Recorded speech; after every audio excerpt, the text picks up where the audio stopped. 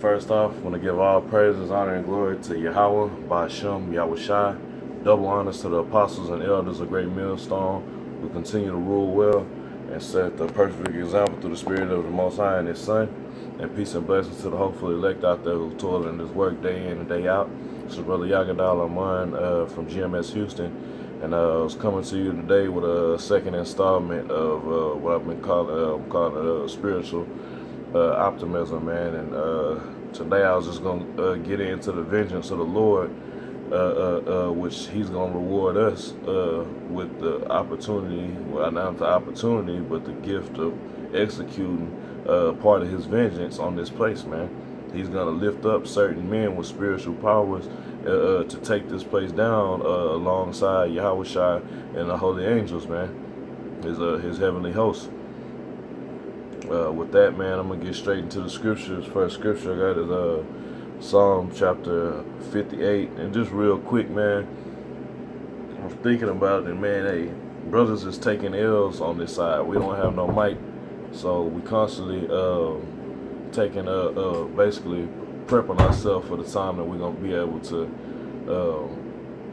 get revenge on this place, man, which is gonna come through the Lord blessing us with the spiritual powers to take this place down, because we can't do it in this flesh right now. No amount of guns or militant mindsets can take down this place, man. It's gonna have to be done by the will of the Heavenly Father, man. And the only way book that states this is the scriptures, man. So all these other off-ass doctrines and philosophies and understandings, man, none of the Quran, all the Egyptology shit, none of y'all have a solution to how we're gonna take this devil down, man. Only the Holy Scriptures have that, man. Alright, this is Psalm 58 and 10. It say, the righteous shall rejoice when he seeth the vengeance. He shall wash his feet in the blood of the wicked, man. You wouldn't hear this in the Harlot House, man. If they brought this out, they wouldn't bring this out, man, because it's too straight and to the point, man. It's too raw, man. It's letting you know the righteous is gonna rejoice when he see the vengeance, man. While the rest of the world is in an uproar and crying when they see the chariots break through the clouds, Yahweh Shah standing on the farthest shit, man. When all the chaos is breaking out, man, here in Babylon and across the four corners of the earth, man, the righteous is gonna be rejoicing like, finally, this shit's over, man. It's done, man. It's our time to rule, man. It's time to have some fun, man. It's time to have fun, man. When I say fun, I'm talking about righteous killing, man. It says, he shall wash his feet in the blood of the wicked, man, so that a man shall say, verily, there is a reward for the righteous. Verily, he is a power that judgeth the earth, man. So that's part of the judgment that's coming on this place, is the revenge and vengeance coming upon the wicked, man. At the head is a so-called white man and all these other heathens, and also 2/3 of our people, because y'all gotta fucking go too, man. That's a major part of the process, man. And the Most High is going to use men, man. He's going to have so-called national disasters. His son is coming back, with 2,000 years worth of meditation on terror, man, to execute on this fucking place, man. And alongside that, he's going to lift up certain men with spiritual powers, man, to take this place down.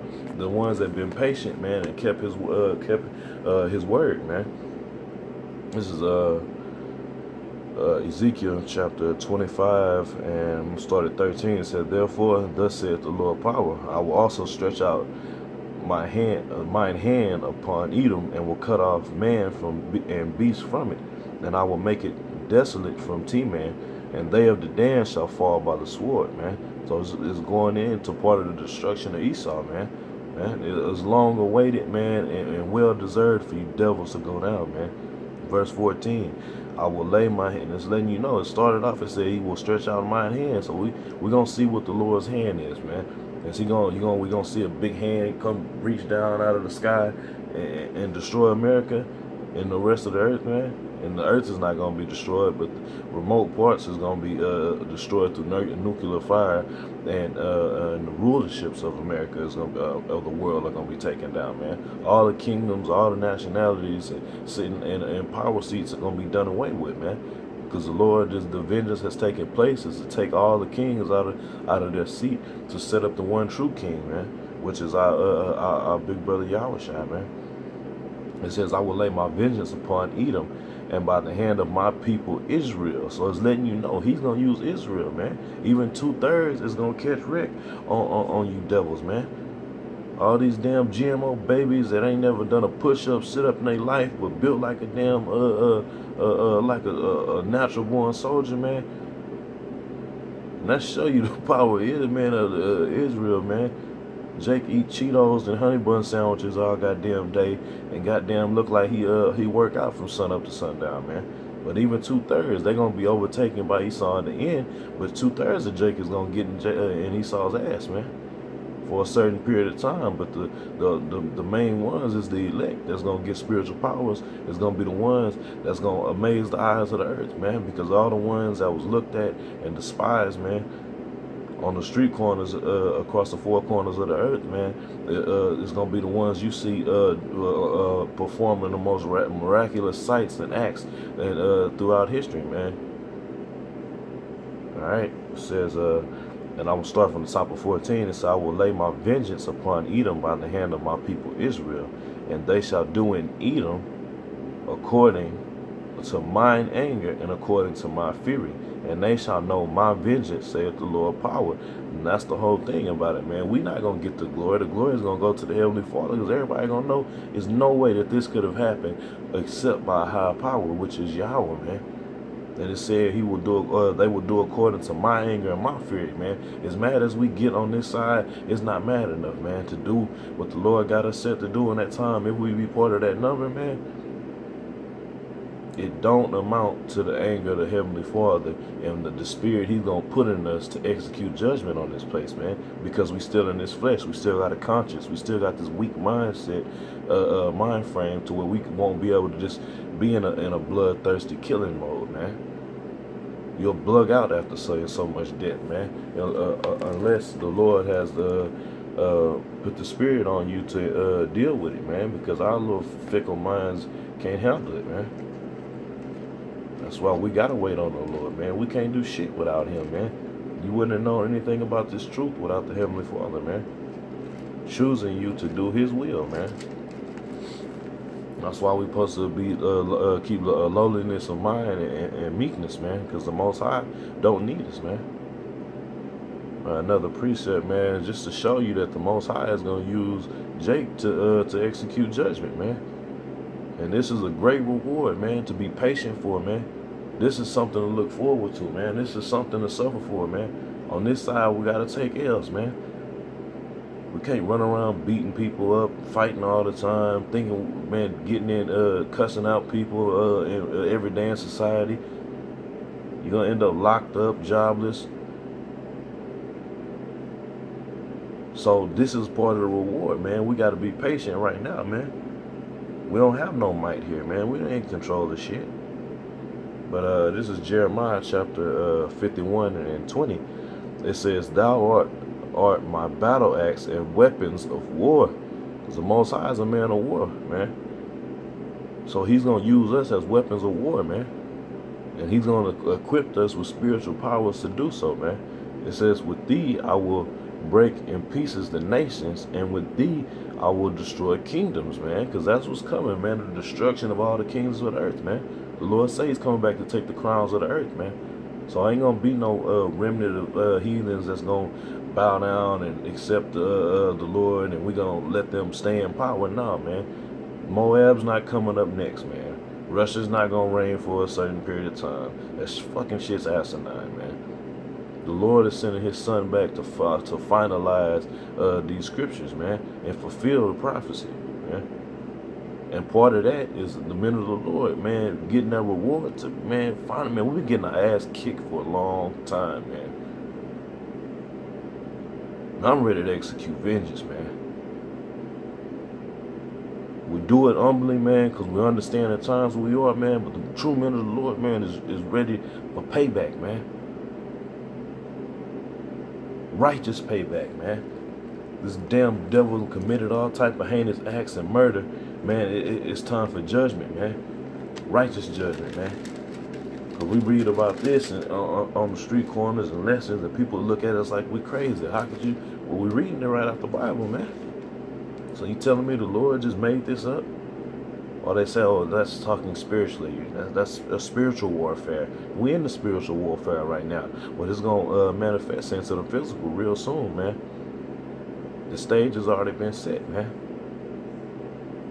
This is the precept. This is Micah chapter 5 and start at 8. It's saying the remnant of Jacob shall be among the Gentiles in the midst of many people, as a lion among the beasts of the forest, as a young lion among the flocks of sheep, who if he go through, both tread it down and tear it in pieces, and none can deliver.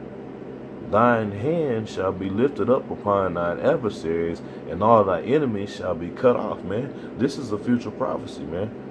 This haven't been done, man. And it shows you, man, because Jake is stuck in that mind frame, and we ain't got no damn enemies, man.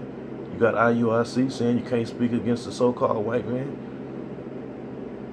ISUPK, they running around like a militant group, but they not ready to do shit, man. Y'all setting yourself up for failure, showcasing all your guns and your military structure, man. It's gonna be you getting set up, man. You identifying yourself as a military group, man. We supposed to be spiritual men until the Lord raise us up, man. Right now, all we supposed to do is continue to bring out these scriptures and break all the strongholds, man. So like you. And the only way that's gonna happen, man, is the Lord giving us spiritual powers, man. Cause we can't do shit in this body, man. Shit, this right now, I couldn't, as much as I wanted to hold that goddamn cough back, I couldn't stop that motherfucker, man. We can't do shit, man. You can't stop yourself from getting a Charlie horse while you're getting boxing. God damn it. But Jake think they gonna do something on their own, man. We just gotta come together. Y'all niggas been coming together forever and still ain't done shit, man. They ain't gonna do shit, man. But get your ass destroyed along with these heathens, because you trust in this fucking system, man, and you bow down to this beast. Right now, man, this is gonna bring out this precept to show you how the Lord is gonna equip us, man. This is Philippians chapter 3 and 20. It says, for our conversation is in heaven, man. Our actions, man, the way we conduct ourselves, man. We looking forward. We look into the heavens, man.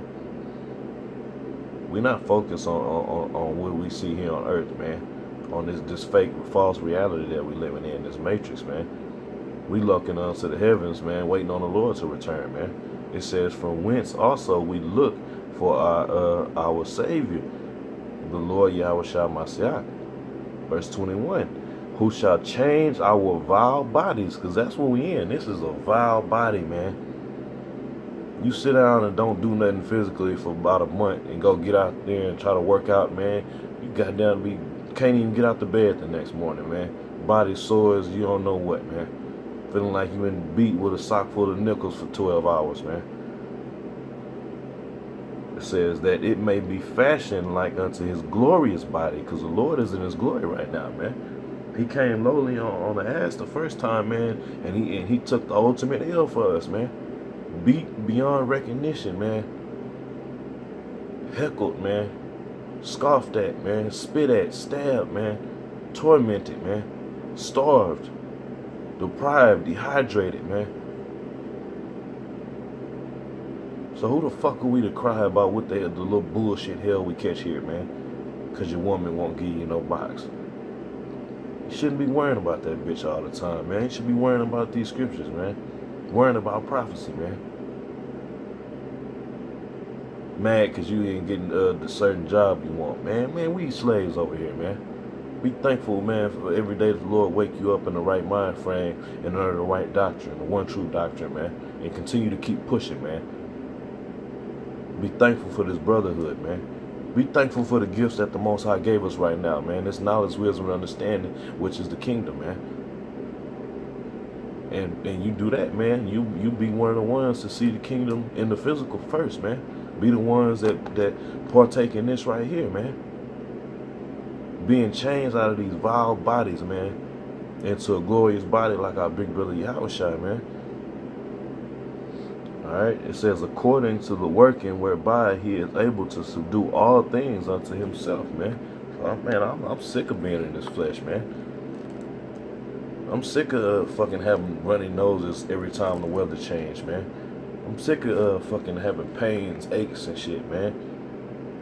Brothers suffer from all different type of ailments and shit, man. The Most High is gonna rid us of that, man, when this time comes, and we be patient, man. I don't want to be put to death and have to wake up in shame, man. I wanna be one of the first ones, man, to execute judgment and drag these heathens into chains, man. Salaki.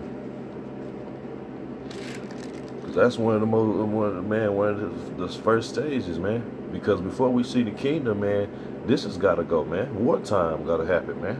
The Most High is gonna have the ultimate war to end all wars, man, real soon, man. Real quick. Okay, this is what I was looking for. This is 1 Corinthians chapter 15, and I'm going to start at 50. It says, now this, I say, brethren, that flesh and blood cannot inherit the kingdom of Yahweh, neither corruption inherit incorruption, man. So this body is not going to make it into the kingdom, man. You have simple people get on the comment boards talking about, oh, you got tattoos, that's against the law. Yeah, we had this shit done before we came into the truth, man. This body is not going to make it on the chariot, man. But verse 51, it says, behold, I show you a mystery. We shall not all sleep, but we shall be changed in a moment, in the twinkling of an eye, at the last trump. For the trumpet shall sound, and the dead shall be raised incorruptible, and shall be changed, man. In the twinkling of an eye, man. When is that going to happen, man? In the midst of the nuclear war, man. When those missiles are raining down, the elect is going to get beamed up, man. And in the twinkling of an eye, going to be changed, man. And we get to sit back and rejoice, cry, and celebrate the downfall of Babylon with Yahweh, man, and the heavenly host, man. Hey, it's going to be some crying, laughing, smiling, man, like never before, man. When we finally get out of this shit, man. Hey, because the true men believe and see, it's that time, man. It's time to get the fuck out of Babylon, man. It's time to get out of this shit. Right now, man, I got to leaning over just doing this lesson. My goddamn back aching and shit, man.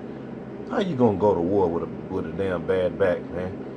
Goddamn tendonitis in your knee, all type of crazy shit we suffer in these bodies, man. The Lord is gonna reward us with the ability to execute perfect vengeance and righteous killings on the earth, man.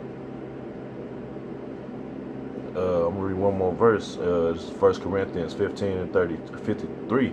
It says, for this corruptible must put on incorruption, and this mortal must put on immortality, man. So once we change into those glorious bodies like our big brother Yahushua, man, we're going to inherit immortality, man. It won't be no more death. Israel won't see death once we're changed, man. But like I said, I don't want to die in as a two-third in Babylon, man. I want to be make it the first go around, man. So you brothers, man, once again, just keep enduring, man, and praying to the Heavenly Father, man, to have mercy upon us and continue to abide in the proper understanding of the Scriptures, man, and the one true doctrine, man. And the Lord is going to reward us, man. So, hey, through these Scriptures, man, keep that optimism, man. Keep that faith. With that, once again, all praise, honor, and glory to Yahweh, by Hashem Yahweh Shai. Double honors to the apostles and the elders of Great Millstone. Peace and blessings to the elect. Shalom.